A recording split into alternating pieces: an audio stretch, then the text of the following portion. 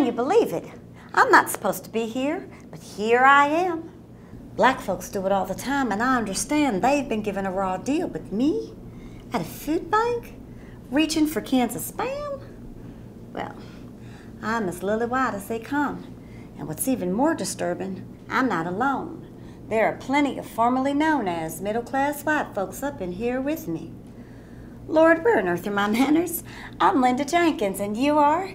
Ruby Jones. Good to meet you. So, Ruby, what's your story? Lost your life savings investing in exotic derivatives based on mortgage-backed securities. Wow. What about me? Well, me and Charles, my husband, always dreamed of owning a home when we were young and in love. Kept seeing 2 kids and a white picket fence. Now, I'm a planner, so we had to pick the right neighborhood, you know. Good schools, good supermarkets, the right neighbors. Colquitt's always been our home, so we never thought of living anyplace else. We scraped and pinched enough to save for that down payment. Took us 5 whole years. And when we met with the bank, Louise, my girlfriend, told us exactly what to say. Tell them you want the FHA. Louise had just refinanced and gotten such a good interest rate. Now, not only am I a planner, Ruby, but I'm also a sucker for anything on sale. So we went for the FHA.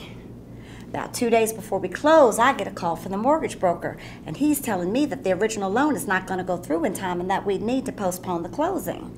Unless there is a loan I could process you for that's very similar. You'll barely notice the difference, he says. It requires less documentation and your monthly payment might even be a bit lower. It's variable, but don't you worry, he says. You can always refinance in a couple of years. Get an even better rate. So he sends over the new papers and I go through all the documents, and I gotta admit, it did look all the same to me. So I signed. We moved into our new home on August 23rd, 2004, and I am just thrilled. For the first 3 years, we're doing fine, working hard to make ends meet. But every year, we notice our monthly mortgage payments starting to creep up. Then Charles winds up losing his job in July. About 2 months later, we get our monthly mortgage statement, and it says we owe $2,465.50, which is double our normal payment. So I just assume they ain't credited the last payment. But when I look at my interest rate, it says 9.75%, which is totally wrong. So now I'm confused. I get on the phone and I'm speaking to a representative from some other new company because they sold our loan again, and she tells me that the number is right. I say it can't be. Our monthly payment is $1,232.75. Well, she proceeds to inform me that we have what is called an adjustable variable rate mortgage, which means that since the prime index of the what have you has increased God almighty percent, and because they calculate our payment at XYZ above the prime, doo-da, I'm like, ma'am, in English please.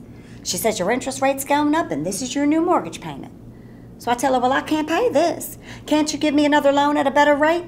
She suggests I speak to a loan representative and gives me the name of a gentleman who's going to call me back. He doesn't, which forces me to leave 32, yes, I counted, messages on his voicemail. Well, I finally do speak to this gentleman 2 days later, and he tells me that if I had more equity in my home, I could refinance, but he doesn't believe that the house will appraise high enough to do me much good. So what do I do now? He says, you pay it. I pay it. Oh, really? And he just knows I got money laying around. So I asked him if there's someone else I could speak to. He says you can try to go back to your bank, but I doubt they're going to be able to do much for you, ma'am. So now, all of a sudden, nobody can help me. This cannot be happening. We did everything the mortgage broker said, and we've paid our mortgage on time since the day we got it. There is no way we can do this new payment.